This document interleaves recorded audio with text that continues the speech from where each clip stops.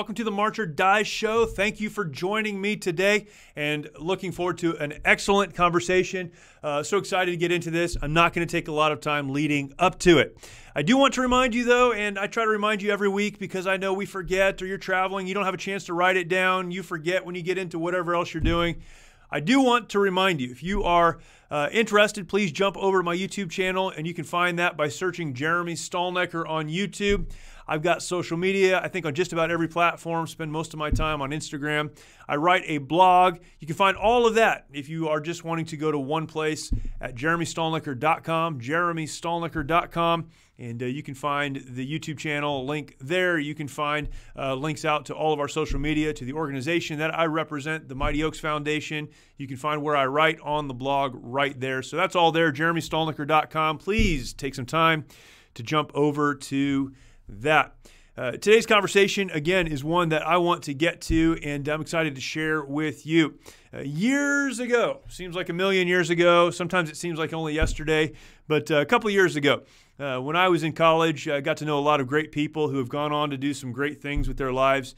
One of the people that I got to know in college, we went to college together, we lived on the same hall for a while, and we've kind of kept in touch loosely from a distance over the years. A guy by the name of Treg Spicer.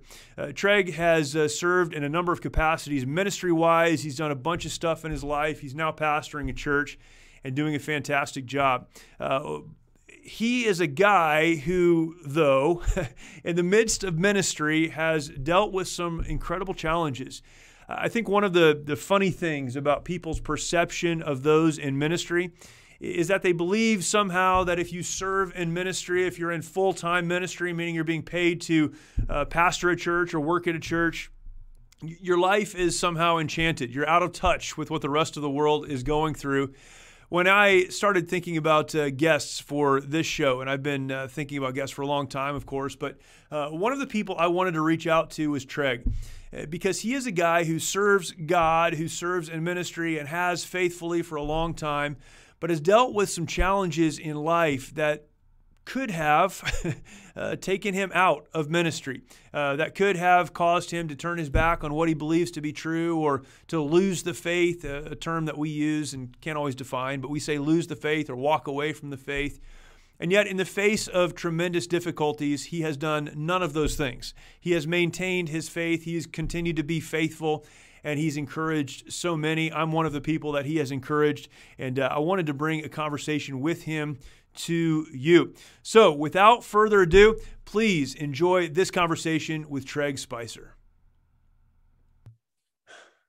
Treg Spicer, thank you so much for joining me all the way from Missouri, right? West Virginia, Morgantown, West Virginia. West Virginia, Missouri. Part of the Missouri. It's all east of California, so whatever. That's it. A little more mountains here.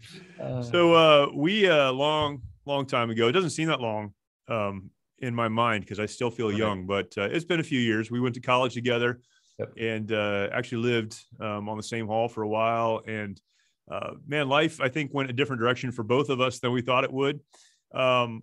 But that's what makes life interesting, I guess. So let's start there. Tell us your story, how you kind of grew up, how you got into ministry, and what brought you to the church ministry that you're part of right now. Yeah, no problem. Yeah. So growing up, it's just kind of a unique story. I grew up on a farm, 40 acres out in the middle of southeastern Ohio. It was my brother and I. My mom, she didn't drive. She didn't have her license. So we were miles from everybody, and that's kind of how we grew up. 45 minutes from the closest grocery store. I remember the first time I ever stepped into a shopping mall, I was in the 5th grade. And I was like, man, what is this? This is amazing. We had our little convenience stores, and that's what I was used to. And then just through the Lord, we ended up at a church. And there was an older couple in this church. Actually, the whole church was older couples. We were the youngest family there. And they just saw the potential of my parents as young Christians. So they kind of took them under their wings, discipled them, and started to help them grow. Because the church wasn't teaching the word, but it was, out in the middle of no man's land. This was all we had.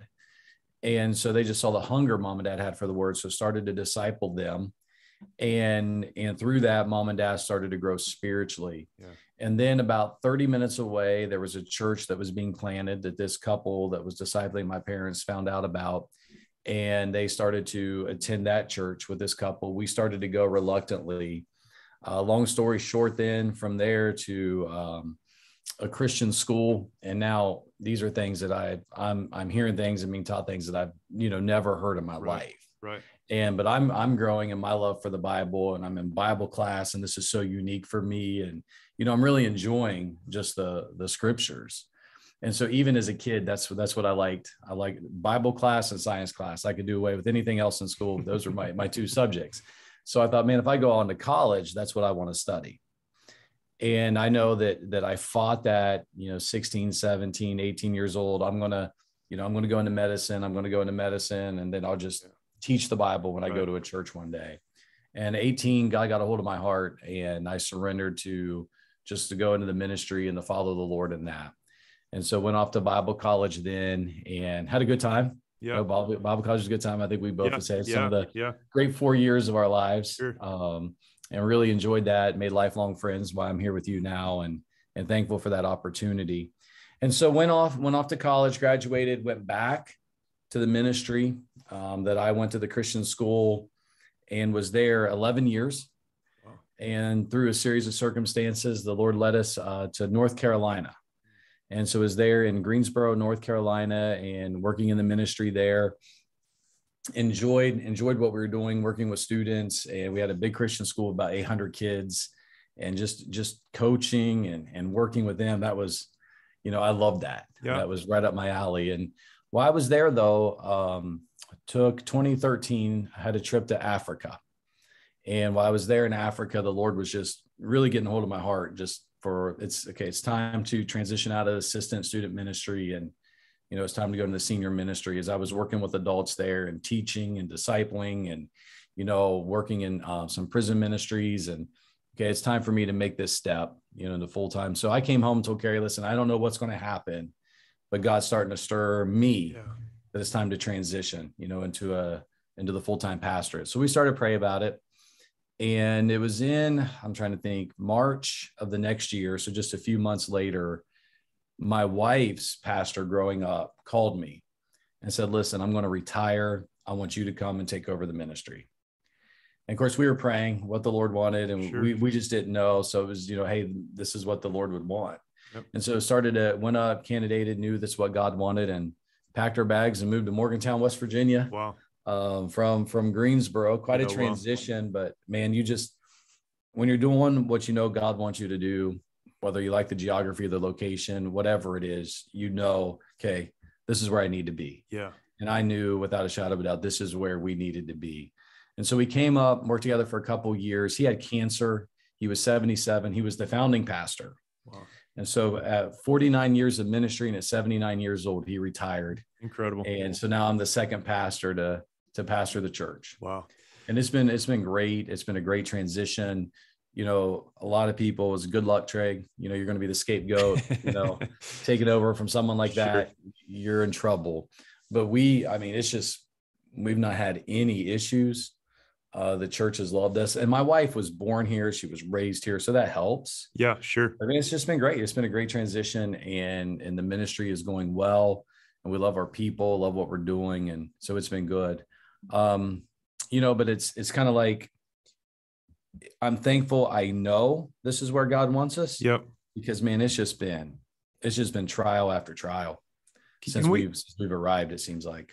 Can we talk about how before we talk about the trials? Because you're absolutely right. I think if you're where God wants you to be, then you can deal with an awful lot.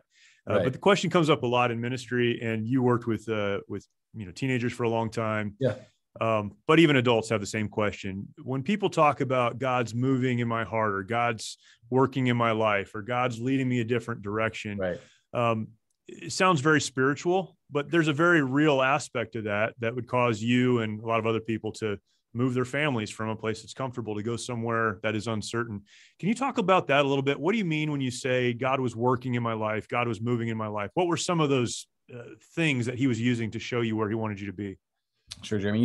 And that's I think that's one of the hardest things in the Christian life is to know. Yeah. You know, the ways of a man are right in his own eyes, but God weighs the heart. Sure. So how do I know this is God, or how do I know this is me? You know, should Elimelech and Naomi ever gone, you know, to Moab? Abraham going to Egypt, was that the right call, or was that man's decision? Sure. So with us, you know, we were in Ohio, we were there 11 years, and we knew things were not going the direction we thought. So we knew it was time to go. But the question then was, where do we go? Yeah. Yeah. And is this the right place to go, or do we leave, or do we just continue to stay? And so in that situation, I told my wife, listen, I'm not going to make any decision until God confirms it in Scripture. So I said, as we read our Bibles every day, let's just ask God to use the Word of God to direct us. Yeah. And I was there in Ohio. I was going to take over the ministry. That was the plan. And it hadn't happened in 11 years. And I didn't see it happening anytime soon. And so it's time to move on.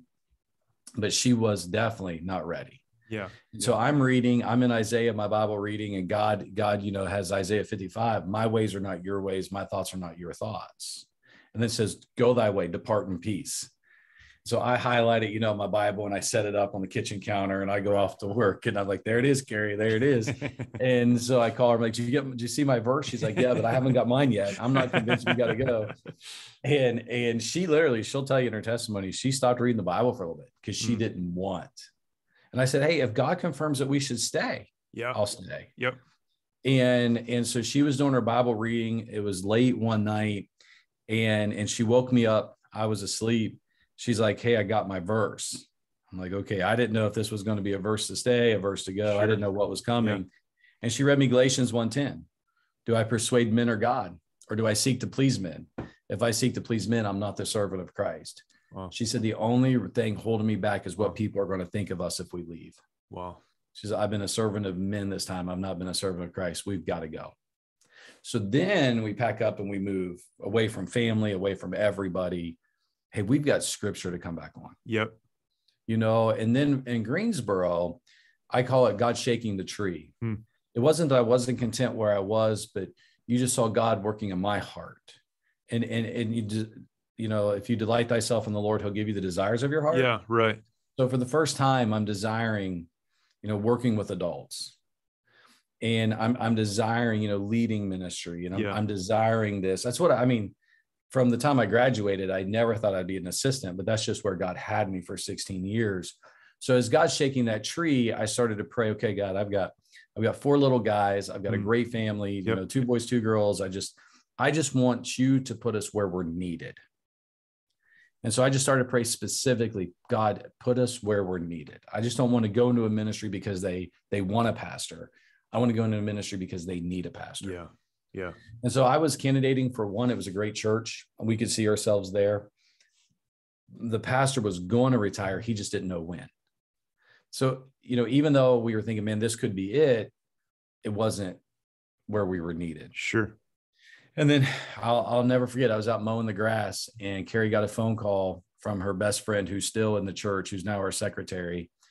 And she came out in the backyard, and I'm mowing, and she's like, I just got a phone call from home. Pastor Moran has cancer. The assistant pastor's left. The college pastor's left. He's by himself. He's going to have surgery, chemo, radiation.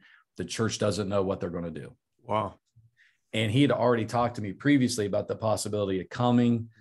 But again, he's like, in 2 years, you know, I'll let you take over. I'm like, well, you don't need me, you know. Yeah. But when I heard that news, it was God answered that prayer. I mean, who can step into a church and kind of take over from a man that has been there 47 years and fill that role and not be an outsider? Well, we could, because we were there on the holidays. Everybody knew us. And so God just said, there it is. So God answered that prayer. So for me, it's specifically prayer, seeking the word, and then watching God do that. Yeah, that's great. There's a great peace that comes from that as well. And I think, you know, if you rush out in front of God, or you refuse to do as he leads, you're not going to experience that peace in your life. And then when difficulties do come up, you're going to start questioning, am I in the right place? Am I doing the right thing? Man, that's fantastic. And then, you know, a lot of that has led, and it's funny. People think that as Christians, if we do God's will, everything's going to be wonderful. And you're your life there has, I'm sure, been wonderful in many ways, but it's also been full of challenges. A lot of those are extreme physical challenges. And yet in the middle of it, you've been extremely encouraging. And I've watched you from a distance. The church that you were part of in Greensboro, actually my wife's family was there at the same time you were there. And so, I heard about your family and what you guys were doing. And that was kind of an interesting thing since we had, before that been in school together. And so I've been following you kind of from a distance for a while, but your most recent health issues, you've just been so encouraging and so publicly encouraging. Can you talk about the challenges and, some of that, talk about your family perhaps and how they've dealt with it? Even watching how your wife and your kids have responded has been an encouragement to me.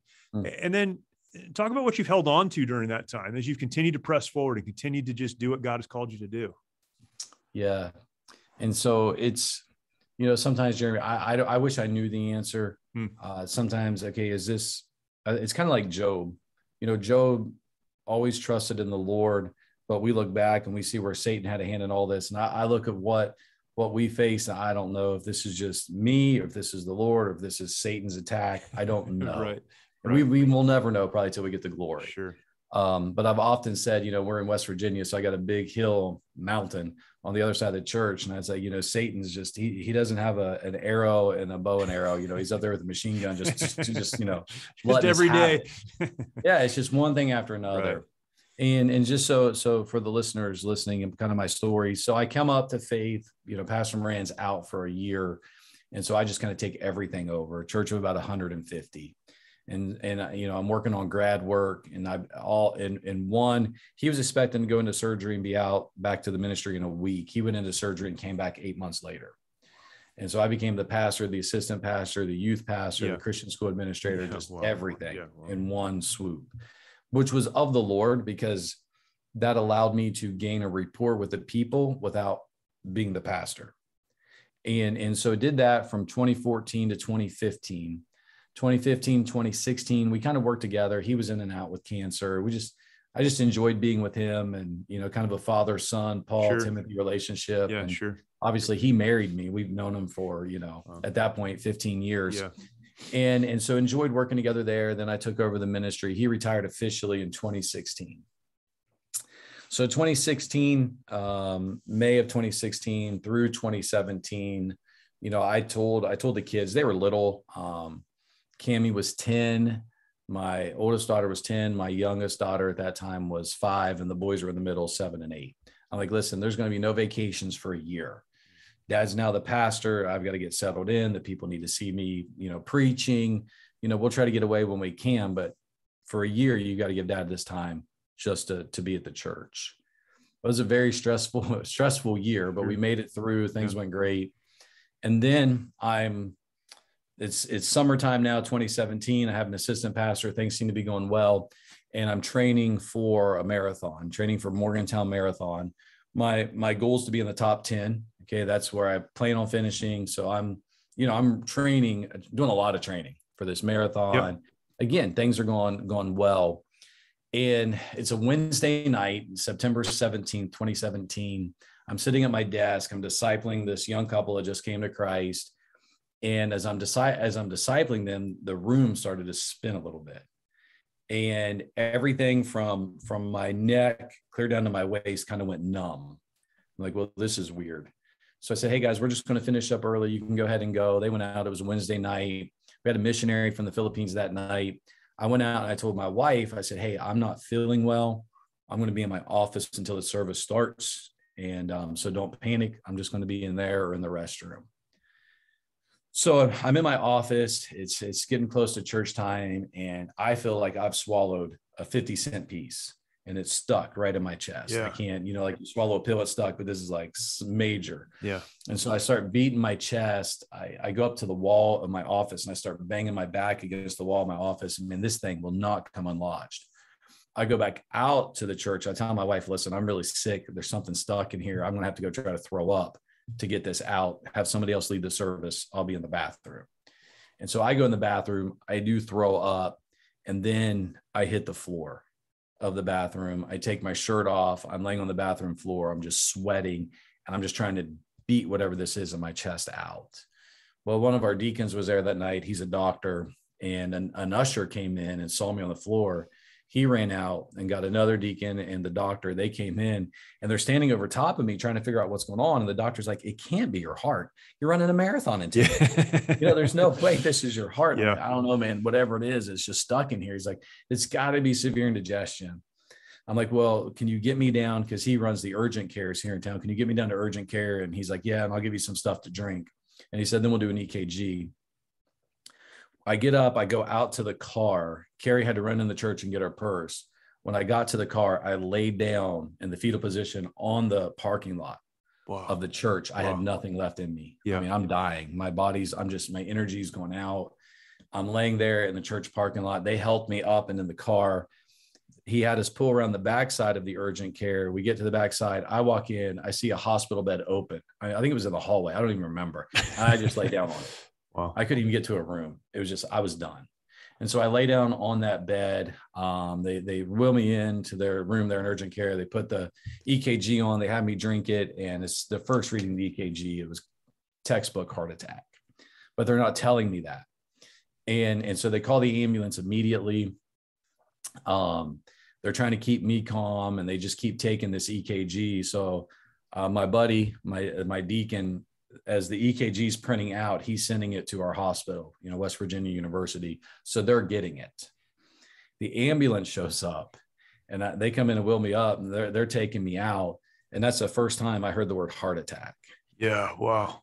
And I'm trying to process all this. Sure. Yeah. And they gave me the nitro, and then they gave me a shot of Vicodin or whatever pain medicine, because I was screaming. My left arm hurt so badly. I mean, I'm just yelling. It was like a semi truck was sitting on my arm. It was people thought with their left arm going numb. Mine was just in excruciating pain. Yeah. Yeah. So they gave me a shot of pain medicine to take that away. And once the pain in the left arm started to ease up, that's when I realized the elephant was on the chest, trying to breathe. So they get me in the ambulance, and it's a 4-mile ride. I mean, it's maybe 6 stoplights to University Hospital, and he kept the siren on. So I'm laying there, I'm holding my chest, and I look at the kid sitting beside me, and I'm like, bro, you've got the lights on and the siren on. How bad is this? He said, sir, you're extremely bad, and you're getting worse every second. He has the gift of encouragement, that guy. Yeah, I know. And so I want to fall asleep. I'm dying, but I keep trying to keep myself awake. I'm going to see Kroger soon. I'm going to see Chick-fil-A soon. I'm going to try to keep myself mentally awake. They take me into the ER. They make one turn, and doctors on the other end of the hall start screaming, this room, this room. They run me down there, and there was probably 20 people in that room waiting for me. Yeah. They take me off of the gurney. They throw me on the hospital bed. My shirt's already off, and they put the pads on me, and they take a doctor and set him right beside me holding the paddles. And another doctor standing at the bottom of my bed watching my eyes. And there's another doctor there. He says, you're dying, and you're going to die on me any second. He said, I've got to have these guys here ready to bring you back the moment you die. So I've got one watching my eyes, waiting for me to die, one waiting to shock me back to life. And then the other doctor's got a phone, and he's talking to the cath lab. He's like, are you ready? I said, well, tell me as soon as you're ready. Are you ready? Tell me as soon as you're ready. And so my wife's standing there, she's crying, and I'm a light at the end of the tunnel. This is it. I know this is it. And I remember looking at her and saying, should I call the kids and tell them goodbye? At this time they're 11, 9 and 10 and 7. Wow. And I said, should I call them and tell them goodbye? And she's like, no, just save your emotion and everything you've got to live. And I remember sitting there, she's walking out, and just, this is it. I'm done. This is the last time I'll ever see my wife again. This is the last time I saw my children. And in the midst of all that chaos, I don't remember anything around me. It was kind of like one of those moments. And just the still small voice of God speaking to me. It said, why are you so fearful? How is it that you have no faith? Treg, and if you were in another country right now, you would have no choice but to trust me. Why can't you trust me right here? Yeah. If you die, I've got your family. If you live, I've got this situation. I'm in control. And at that moment, there was just a peace. And I knew live or die, it's going to be okay. And the next thing I kind of remember from that was the doctor coming in, grabbing me from the cath lab. And he took me up to the cath lab himself. He said, I've never transferred a patient personally, but I can't let you out of my sight. So he came and got me with some other doctors, took me upstairs. They threw me on the table. They went in my right arm, and it took about an hour to find the blockage because my left ventricle splits and they couldn't see it off the other split. So they finally find it. I feel this pressure in my chest. I'm like, doctor, it's worse now than it ever has been. He's like, give me a second. He's like, you're going to feel great. And so that was the balloon. They put the stent in, they let that out. And my first words were, Doc, I think I can run again. He's like, don't get in a hurry. He's like, you're going to go to sleep and I'm going to check the rest of you out. Yeah. And it was almost 2 hours. Well, that's a long heart cath. And my wife said he came back out to the waiting room and he was drenched. He was going to have to change outfits for the rest of the night because there was just so much pressure trying to get me well. So it was 100% blockage in the widowmaker in the left ventricle. And I lived 4 hours. From 7 that night, they finished up at 11:30 that night. And the next morning, I'm laying there in the hospital bed, and doctor after doctor is coming in. And I called the nurse. And I said, who are these people? I know I didn't see them last night. She said, this whole hospital cannot believe that somebody survived 4 hours with a widowmaker. Wow. And they all want to come in and just shake the hand of the guy that survived. and so that was, they didn't know how to explain it. Man, you were at the right spot at the right time, man. It's a good thing you're a runner or you'd have never survived that heart attack. And I'm like, hey, God's not done with me yet. Sure. God still got me here. And the hardest part though, Jeremy, was not that. That was kind of like, it was 4 hours, it was over. I was better. The hard part was 2 days later, I'm home, and 4 days prior, I'm running 20 miles at an 8:20 pace. And that's an easy run for me. Now I'm walking a half a mile and I've got to stop and catch my breath. Yeah. Yeah. I don't have the energy. I'm just trying to adapt to this. And it's just so mentally challenging, knowing who I was. I mean, running was my life. I was a secondary black belt, in Taekwondo. I had my own martial arts school. I ran, 200-mile relays with groups of guys, marathons. This was just me. I was a go guy, and all that's, nothing will be the same now, and knowing that my life is going to change, it was really difficult. And I remember it was 2 weeks after my heart attack. And I told the kids, listen, we hadn't had a vacation yet. I'm like, we're going to Myrtle Beach. It's time for vacation. Time for vacation. And we're at Myrtle Beach. And maybe this can relate to some of your listeners. And it was 3 o'clock in the morning, and I wake up and I'd had a dream that I had the heart attack again. And I woke up, man, I'm sweating. I'm trying to figure out, is this real? Yeah. Is this not real? Yeah. Am I having a heart attack? What do I do at Myrtle Beach if I'm having a heart attack? My doctors are 8 hours away, and it's just it goes from that to a panic attack to, it's PTSD from that near-death experience. Yeah. And if you ask the kids one of their favorite vacations ever, they'll go back to that trip. But it was horrible for me. I didn't sleep. So then it started every night. I'm dreaming of the heart attack. I'm waking up, is my left arm numb, is the weight on the chest, and it's real. Yeah. And I don't need a hymn book. I know every hymn. I've got them all memorized. I have Philippians memorized, 1 John memorized, and all that scripture and all those hymns didn't make that go away. It was just something that mentally I had to begin to figure out, how am I going to deal with this? Yeah. And it went on for months. And what I ended up doing was every night before I'd fall asleep, I'd get a sermon ready on my phone. So I'd go to Sermon Audio, or I'd go to another website and I'd pull up, Mark Dever or somebody like that kind of had a soothing voice, not screaming and yelling, but a soothing voice. And I mean, it was clockwork. I'm having a crazy dream about this heart attack. I go in the living room, I sit down, I turn on the sermon, and I just try to focus on that, trying to get my mind off of all this and back on that sermon to fall back asleep. Well, when you go through a vicious cycle like that, you're worthless in the day. Sure. You've been up since 3 a.m. Yep. You sleep, and then it's depression as well. And so I'm waking up at 3 a.m. I'm there. My wife's like, are you gonna go to work today? I'm like, I'm not going today. You going to work today? Nah, I'm not. I'm not going in today. I just don't feel good. It was just here, it was just my mind trying to deal with this. It was depression and no sleep and depression and just feeling sorry for myself in a lot of ways. Yep. And so one of the young men in the church that I had discipled and had worked with many times called me. He's like, I want you to meet me for lunch today. And I hadn't seen anybody. I mean, this is like it might be 6 weeks later. I'm like, no, Tim, I don't know. He's like, no, I want you to come. I want you to come to lunch with me today. I'm not asking. Man, I'm like, all right, man. I said, okay. Well, I remember laying on the couch thinking, I don't want to go. I'm going to call him and cancel. And I'm laying there. And I mean, just again, it's that still small voice of God that took me right to Joshua. And Joshua's laying in his tent. I think he was depressed too. His best friend was gone. He's thrust into leadership. He doesn't think he's ready. Yeah. He knows what he's dealing with.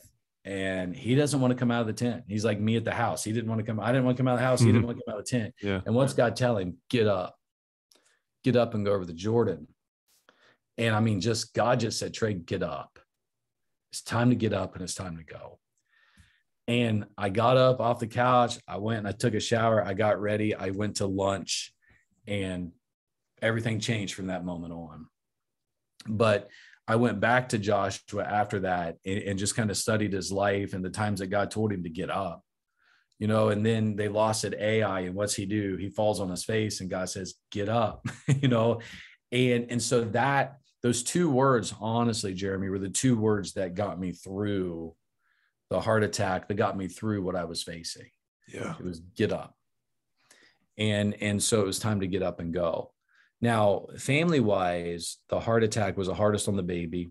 She was 7 at the time. Well, all of them. For instance, I was studying, it was in the fall of, let me think. Yeah, it was in the fall of last year. I was at the office late on a Saturday night doing something. And my third, Cade, texts me. He's like, Dad, are you okay? Do we need to come check on you? I'm like, bro, I'm just studying. Yeah. But in their minds, yep. Dad's at church. He's not come home yet. Yep. Is he okay? Right. And my youngest, even now, if I go for a run, how far are you going to run, Dad? When are you going to be back? You're not running a marathon, are you? She has no concept of any of that other than going back to, yep. Right. They almost lost Dad. So right. It's still something they deal with.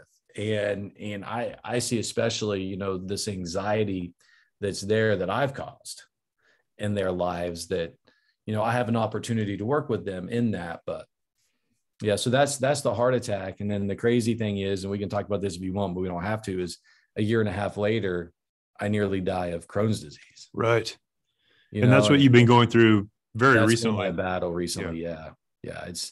And that one, that was hard. And that's where the boys have had to step up and become men. At 12 and 13 years old, I can't walk, through that spell. I was full of infection and it's snow. The boys shovel the driveway. They're taking the trash out. It was time to man up. Yeah. They say, boys, I just can't do it, man. I can't walk. You're going to have to do this for your mom. Yeah. You're going to have to take care of your mom. And they had to grow up quicker than a lot of kids have. But, that watching them do that, there's been a blessing. Yeah. And seeing that happen, sometimes I feel badly that they had to go through what they've gone through. And Dad's in the hospital 14 days. Dad's in the hospital 10 days. Dad's in the hospital watching us play basketball, FaceTime. I hated that. But it was just, what, nothing you can do. Yeah. It's just this is just what God has for us, what God has for me. So what do you, as a pastor, having gone through all of that personally and spent a great deal of time reflecting on all of that, I would imagine. Yeah. What do you say to someone that's sitting across from your desk and their world is falling apart, whatever that means to them? What do you tell them? I'm sure it's different now than it would have been 5 years ago, 10 years ago.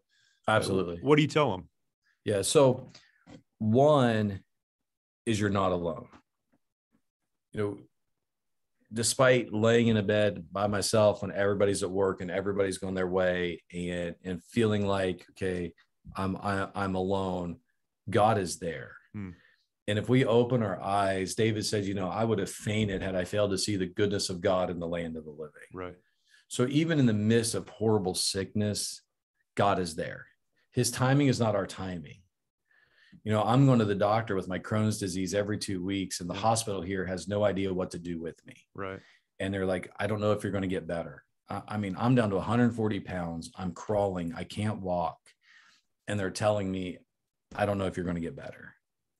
And through a friend of a friend, I get an appointment at the Cleveland Clinic, and I walk in there for consultation. The doctor just, quote unquote, just happens to be the head of the gastro department. He just happens to be the chair of the National Crohn's and Colitis Foundation. Wow.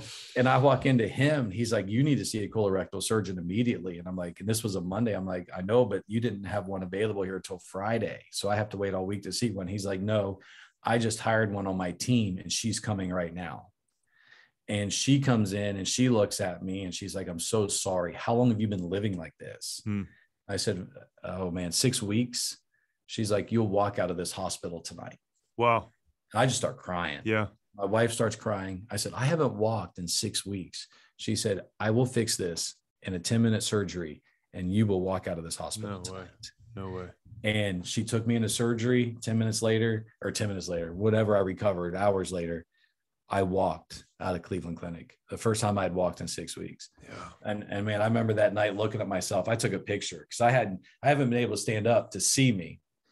And after a heart attack, I got with a doctor, started recovery. Man, I'm squatting 350 pounds. I mentioned 250. And I look in the mirror and I'm 140 pounds. Yeah. So from 180 to 140, my muscles gone. I look like a Holocaust victim, you know?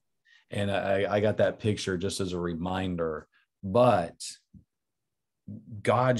in God's timing, all that was coming. Sure. And there was delivery. Yep. But I'm crying out in the Psalms with David, oh God, why won't you deliver me? God, why don't you hear my prayer? And the song that still makes me cry today when I hear it is, though he slay me, yet will I trust him. Yeah. And I sang that every morning. Though you ruin me, I will trust your name. And that's where I felt like I was. Yeah. And so even through the slaying, even through the just feeling like God was ruining me, I had to trust him. And he showed himself there and made himself real, but it was in his timing. Yeah. And so when someone's sitting there, I'm like, God has not forsaken you. God will deliver you. But it's going to be in his timing and his way, and who God makes, he's got to break. Yeah. And it's just not always easy. Yeah. And that principle of get up, we can't control a lot of things in life, but we can control that. You just got to get up and keep moving. Yeah. Yeah. Yeah. It's your podcast. It's your motto. It's march or die. Yeah. And it's to just get up. I've got to get up and go. Now with Crohn's, there was no getting up. Right. But it was still that, okay, I've got to, I can't let this keep me down. I got to get my spirits up. I've got to, keep myself going. Yeah. It's the not giving up. I guess not giving up. That can be the get up, right? It's exactly right. Yeah. Every day's a new day. Every day you go to sleep thinking, God, please let tomorrow be better. Yeah. And it's not, but you still keep going. That's good. So we'll end with this. How do you define hope, and where does a person find hope, or how do they hang on to hope? That's good. I don't want to be cliche, Jeremy, with this, but you've got to go back to the Word of God. You jump in Psalms. I bought what I did when I was going through my Crohn's disease, where it seemed hopeless. I mean, I'm never going to walk again. Yeah. What's going to happen? I bought a journal. I just bought a journal book of Job. And I think they sell those individually. I mean, they're only a couple dollars, and the ESV does it. So I bought Job, and I just opened it up, and man, and the only relief I could have was sitting in a hot tub. That's the only way I could really sit up without laying down. So I filled that tub up with hot water. I'd sit down in it, and I would take the book of Job, and I would just sit there and read and journal. and just finding that hope through him and through God's word. And then in the book of Psalms. And then the other thing I did, and this is not spiritual at all, is being a runner, being a triathlete. I would get videos of triathlon training or guys prepping for triathlons or prepping for a marathon that was on YouTube. Yep. And I would just set it up on my iPad and just sit there and just watch it. And just, that was the sunshine, the training, the things they were going through, and just thinking, one day I'm going to get back to that. One day, I'm going to be there again. And it was just setting a goal in front of me that, hey, I'm going to do this again. Yeah. I might not do an Ironman, but I'm going to do a half Ironman maybe one day. And just having a goal like that to motivate me, to keep me going. And then spiritually, just renewing myself in God's word and the scriptures. Yeah. And so I would say hope, you got to be in the word, and hope, you've got to set a goal and say, hey, I'm going to be here one day, and I'm going to go for that. That's great. And then it's just a day at a time. You just think you're never going to go through it, and you're never going to get through it, but God's grace is sufficient each day. Yeah, that's awesome. I often define hope as realizing there's something outside of the circle that I'm standing in. There's something out there. What I'm dealing with right now is not all there is. And that's exactly what you're talking about. It's watching other people who are outside of that circle. It's understanding God has a plan outside of the circle. Yeah, that's exactly it. And as a pastor, just being transparent, I could not watch our live streams. It was too hard on me, watching my assistant preach. And even now I kind of get choked up thinking about it. I mean, that's when I was like, I'm going to quit. Yeah. I'm done. Yeah. Everybody loves him. He's a better preacher than I am. He's young. He's got the energy. I'm just this old sick guy in bed. I don't deserve to be the pastor of this church. I just want to quit. And the only way I could keep that from happening is I just had to turn that. I just had to stop. So I had to know, okay, this is not helping me. Yeah. And so I had to turn that off. Yeah. That's good. Treg, we could talk a lot more, but where can people follow you? You do a lot of your own media. I do. You record videos and have a podcast. Yeah, if they want to go, it's easy, tregspicer.com. And I have a couple podcasts going. One is called Art of the Assistant, and a buddy and I do that together. It's just talking about trials. 16 pastors is 16 years as an assistant pastor. I've seen a lot. And so Art of the Assistant. And then I just started my own Treg Talks, just kind of telling some stories, and not really got into the heart and my suffering like I have with you yet, because it's not easy for me to talk about. Of course. I could count on one hand the number of times I've done it, honestly. So that just tells you right there, it's still hard to handle or hard to grasp. But it's Treg Talks, I do it. And then I try to get a weekly blog out if I can, but it's all right there, tregspicer.com. Awesome. And you can kind of see me and see some pictures of the family there, put a face to the name. Another amazing conversation. And man, I didn't know exactly what to say as Treg got done telling his story and talking about all the things that he'd been through. Just so overwhelming. And yet such a picture of what it is to march when it may be easier to simply give up, to throw in the towel, to say, I'm not doing this anymore. And he said for him, it was that idea of getting up. I've just got to get up. I've got to get up. And often get up looks like don't give up. But in all of it, we know that what we can control emotionally, spiritually, relationally, sometimes even physically, is just putting one foot in front of the other. Maybe we don't know how we're going to get over there, but we're going to take the next step. And I appreciate Treg and his transparency telling that story. He talked about how difficult it is to tell this story, and still dealing with a lot of that. And I appreciate him sharing that with us. Please take some time, if you will, to go over and check out his website, tregspicer.com, and you'll learn some great information about him there. You'll see pictures of his family, but also connections to or links out to the other stuff that he does. And I know that'll be a blessing to you. Check that out, and look forward to talking to you next time. And I will remind you, we talked about this whole episode, but I'll remind you one more time before we end today, that in life, things do get difficult. Often the rounds are coming your direction. The mortar rounds are falling around you. Things are exploding. They're out of control. You don't always know why. But when it happens, you only have two choices. You can stay where you are and die. That's a decision we can all make. Or you can march, putting one foot in front of the other. And thankfully, although you cannot control everything in your life, you can make that decision. Will you march or will you die? The choice is always yours. Thank you. I'll talk to you next week.